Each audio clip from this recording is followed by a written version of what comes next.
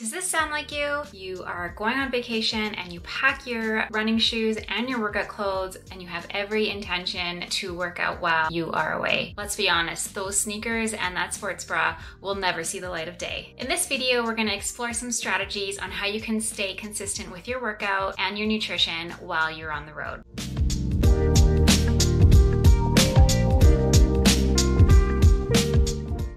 Hey there, welcome back to my channel. If this is the first time that we're meeting, my name is Angeline and I talk all things wellness, fitness, and self-care and how I fit it into my schedule as a mom of 2 toddlers. Now this definitely used to be me. I travel quite a bit for work and I always pack my sneakers, my workout clothes in my suitcase, and on day 1 of arriving, I never actually unpack them. Today we're diving into a topic that many of us struggle with: staying consistent with our health and fitness routines and goals while traveling. I often travel for work and I don't love the way that it disrupts my routine, it disrupts my nutrition. It really has an impact on both my mental health as well as my physical goals. But I've learned that it doesn't have to be this way. Whether you're hopping on a plane or hitting the road, traveling can wreak havoc on our usual habits. But with a bit of planning and determination, you can stay on track while on the go. Now, first, let's talk about consistency. Consistency is key even when our surroundings and our environment are changing. And it's far more than, checking off the boxes on our workout calendar or a meal plan. It's about sticking to habits that are going to create long-term success. Think of it like this.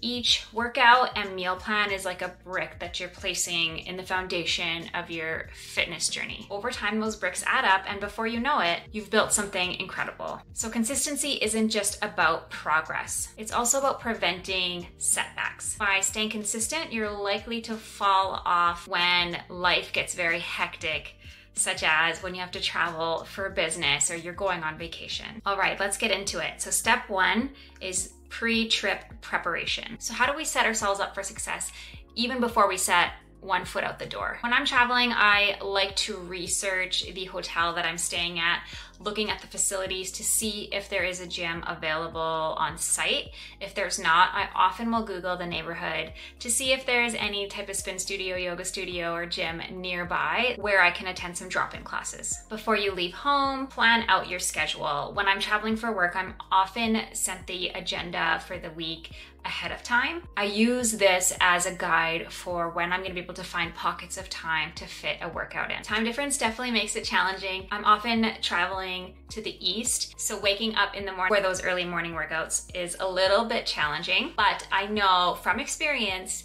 that if I leave my workouts to the evening after a long day of business, meetings, feel tired, and that hotel shower and bed just looks a little bit too appealing to me. So I know I never am able to fit an evening workout in, so therefore I always fit my workouts in the morning at the hotel. And I say this a lot, but working out in the morning for me, I find I have more energy throughout the day. I often reach for healthier food options, and my digestion is also a little bit better throughout the day. And number 2, we want to be adaptable in our workout routines. So as you know, I attend F45 multiple times a week. I really love this and I need this as part of my routine for my mental health and well-being. But obviously traveling for work, sure, there's F45s all over the country, but I definitely need to be a little bit adaptable in my workout routine. It's definitely not an excuse to skip a sweat session. So get creative. Bodyweight exercises can make a huge impact. Squats, lunges, these can be done anywhere, anytime.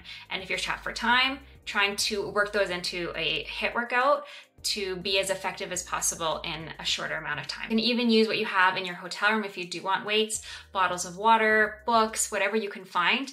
I do know some people often pack ankle weights in their suitcase and take it with them. And if you're a runner, it can be as simple as lacing up your sneakers and hitting the pavement outside the hotel. Being smart nutritional choices. This, for me, is the most challenging part of it. I love food so much, and I love going to new places and trying different restaurants. Now, I'm never gonna deprive myself of this because I would just be an extremely unhappy person, but everything in moderation. I think the hardest part is at the airport, the fast food, the sugary snacks it calls to us. So try to prepare and pack healthy snacks in your carry-on before you get to the airport.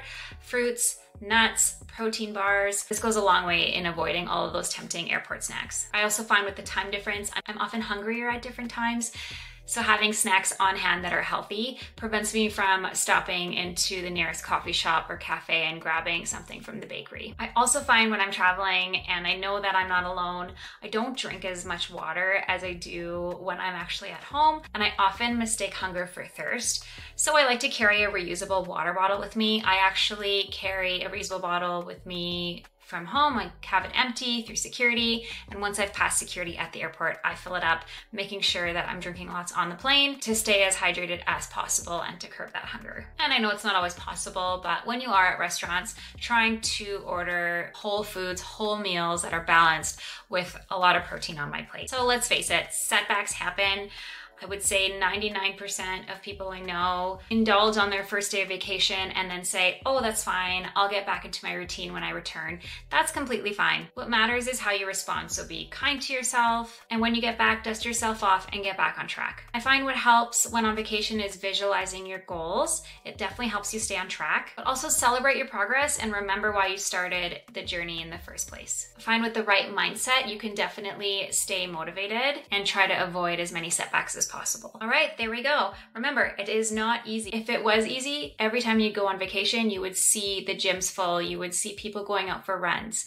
If it was easy, everyone would do it. But I do think with a little bit of planning, adaptability, perseverance, you can stay on track and continue to make progress with your goals even while on the road. Thanks so much for watching my video. I definitely appreciate you tuning in.